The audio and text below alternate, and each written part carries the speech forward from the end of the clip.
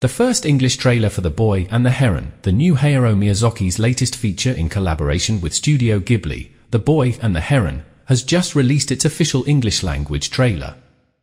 The voiceover cast includes some of the biggest names of Hollywood, including Christian Bale, David Bautista, Robert Pattinson, and Florence Pugh, among others.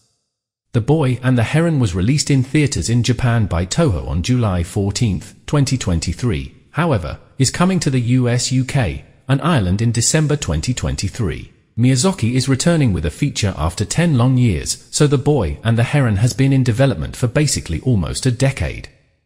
With the release of this film, slated for release on December 8 throughout the US, the acclaimed director will mark 11 mysterious and, needless to say, beautiful projects to his name, 10 of them being in collaboration with Studio Ghibli. The Boy and the Heron tells the heartwarming story of Mahito, a 12-year-old boy who is trying to find his place in a new town after his mother's death. His life takes a magical turn when a talking heron tells him that his mother might still be alive.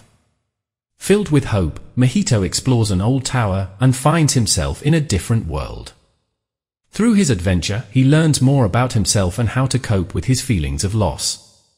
The film, although inspired by a 1937 novel by Genzaburo Yoshino, still maintains Miyazaki's signature and touching craft. Animated film from Studio Ghibli and Hayao Miyazaki is here. And if you want to hear Robert Pattinson as a talking bird, boy, do I have good news for you. The cast for the English dub of The Boy and the Heron had previously been announced and includes the talent of Christian Bale, Dave Bautista, Gemma Chan, Willem Dafoe, Karen Fukuhara, Mark Hamill, Florence Pugh, and, of course, Robert Pattinson as the titular Heron.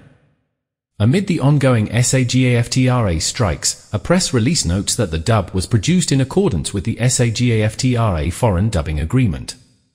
You can check out the trailer for yourself below, but it seems like a vibrant dub with a load of personality, and, of course, whether you're a dub or a sub fan, the visuals look predictably spectacular. The Boy and the Heron is a bit of an odd case when it comes to trailers, as the film was released in Japanese theaters earlier this year with no major promotional effort.